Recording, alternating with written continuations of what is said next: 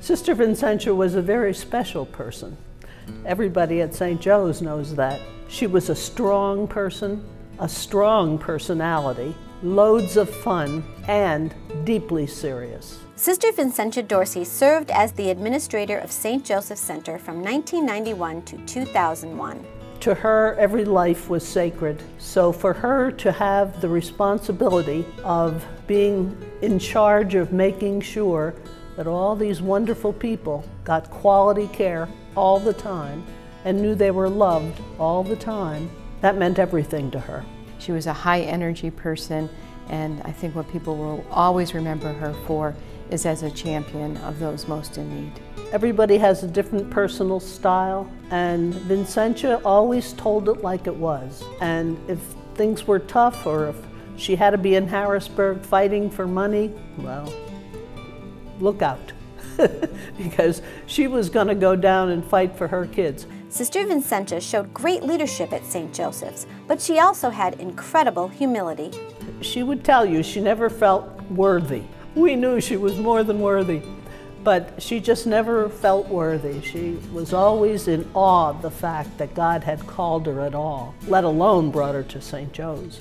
During Sister Vincentia's tenure, St. Joseph's grew. Sister Vincentia had a great commitment to strategic planning, taking a longer look, not just at what we do well now, but what does the next generation need and how can we be best prepared. During her tenure, the St. Joseph's Aquatic Therapy Pool and the growth of outpatient aquatic therapy came to fruition. Sister Mary Alice recalls Sister Vincentia's response to the inception of the WNEP Go Joe Ride. In the 1990s, while Sister Vincentia was the administrator of St. Joseph's, there was a weekend meteorologist who wanted to start a bike ride. And she said, sure, we'll be a part of that. And thank God she did, because look at where we are 26 years later, how much Go Joe has allowed the community of northeastern and central Pennsylvania to know about the good work of St. Joseph's Center, and for us to receive their charity and to really be the beneficiaries of so much kindness. Joe Snedeker was asked why he does the ride, and his answer touched Sister Vincentia. And he said, just like that, I have 3 healthy children. So it told me the world about him. He does it right out of his heart, and that's what she knew and what she responded to. She said that this man really cares about the kids. All right, so when I first started the ride, I was barely 30 years old, and Sister was new to me and the whole St. Joe's overlap with the bike ride, and I was a little nervous.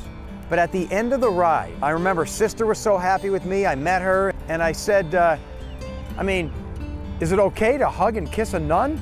There at the telethon, the festival, we were all coming together, the donation, and she said, sure. And we gave each other a big hug and a kiss, and she turned out to be such a fun-loving person. As an IHM sister, Sister Vincentia shares with all of us our IHM charism, which is to believe in the unconditional love of God for all people. And so in her interactions, whether with boards or staff or the people that we support, our residents and clients, she brought that into the conversation.